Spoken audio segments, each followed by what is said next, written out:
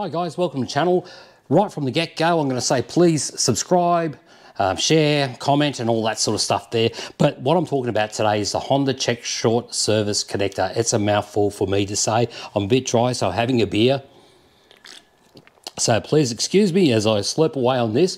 While many fuel injection diagnostic tools are fairly complex, the one for the Honda, especially the Transalp, is very simple, very basic in that. It's a tool that's used for when you're fitting these components to tell the computer, basically, the diagnostic system, that it's okay to do this. It wipes off all the codes and accepts the grips or the fog lights or the quick shifter and the like. And there's a little diagnostic port just in below the seat here, which I'll rip out in a sec and show that, and show you where this little adapter connects into it. So let me show you that. You can buy one of these. You can buy one from Honda. In Australia, it's about $70, $80. A lot of money for what it is. AliExpress, eBay, $8 or $9. I have seen them as cheap as $30 or so. But basically all they are is a loop of wire like that. So a bit like a horseshoe. So underneath here, there's a little red diagnostic port where the dealer would obviously fit in the diagnostic tools to analyze the engine and that. And this sort of overrides it and clears all the codes from it, so it will accept what you're putting onto the bike. So effectively it's two wires, or one wire in a loop, two ends.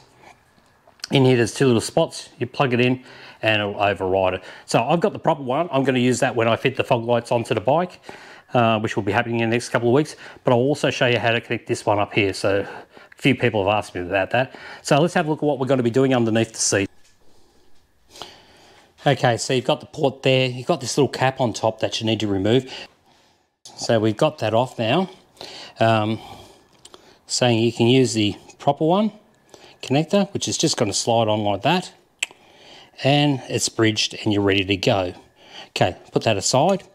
Or, if you're a gambling person, you can grab a bit of wire like that, bare the ends off like that. And there's two little ports. You can see this line of red connectors here. You go to the outer one, put it in, and the inner one.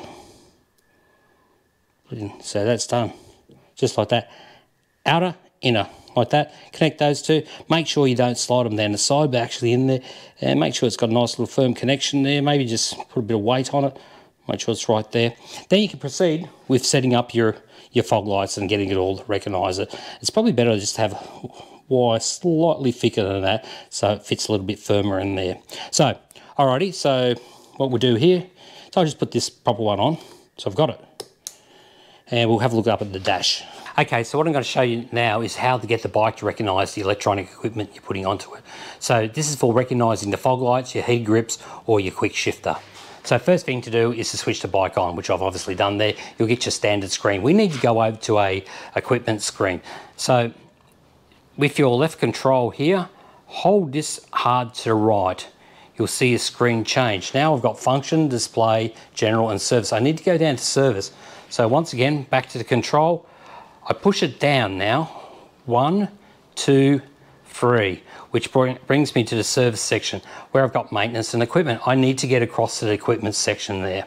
So once again, this toggle, push it to the right, and there we have it. So it's gone white, it's recognising it. We need to get down to equipment. One click down, and we're there, we're on equipment. Let's do it again, back to this toggle, push it across, and we have it there.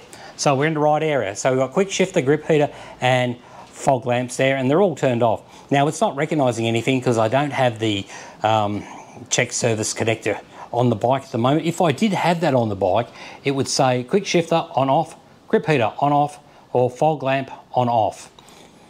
So yeah, I don't have it on there, so it's going to just show off there. So from this point here, once again, it's just a matter of going across to your toggle here, pushing it across to the right, which brings you to the off button, and you just toggle up and down. So as you can see there, it's just timed out. It's gone back to the main screen. If you leave it too long, it's going to do that.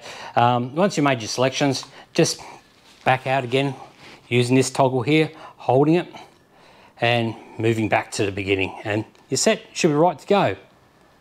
So guys, pretty straightforward one tonight. Yeah, if you like it, please hit that like button, comment down below and share the video, subscribe and all that sort of stuff really helps the channel. And from myself and old Rugi here, Catch you next time. Thanks for watching. Bye. Come on, buddy. Let's go.